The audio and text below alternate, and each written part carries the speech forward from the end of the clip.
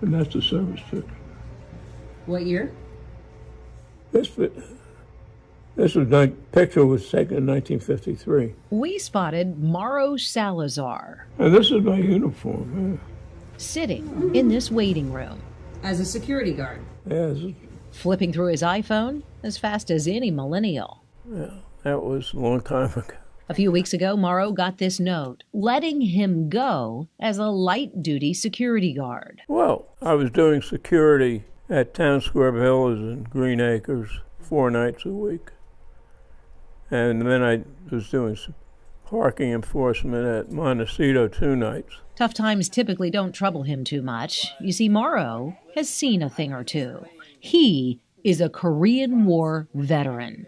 I was headed to Korea, and I ended up in Tokyo. Decades later, Mauro never dreamed at 92 years young he'd be sitting here at Career Source Palm Beach County in the queue looking for work. I gotta work. Gotta pay my real estate taxes and homeowners insurance.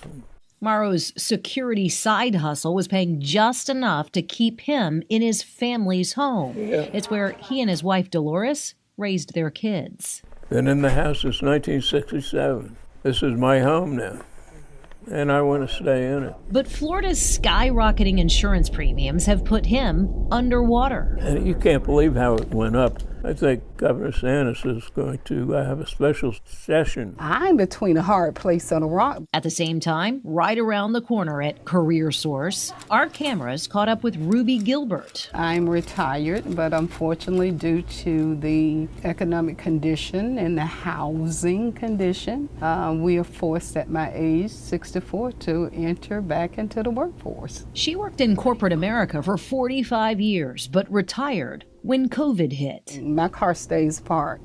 I can't go on vacations because of the gas, and I am on a fixed income. So, we can't travel, can't do anything. She lives on $40,000 a year between pension and Social Security. Her month-to-month was already tight, but the recent rise in rent? You got a whole set of elderlies that are in my price range for a salary rise. We do not qualify for anything. So we are forced to come out of retirement and supplement our income just to afford a place to live. She's not alone. The numbers show 1,661 people ages 60 and over in Palm Beach County alone lined up for work just in the last month. Mostly because of COVID. It wasn't a safe situation for them to be in. We were in lockdown, so they decided to stay into retirement. But now, because of economic situations, cost of food, cost of gas, they can't afford their retirement. And their retirement portfolios are diminishing right now.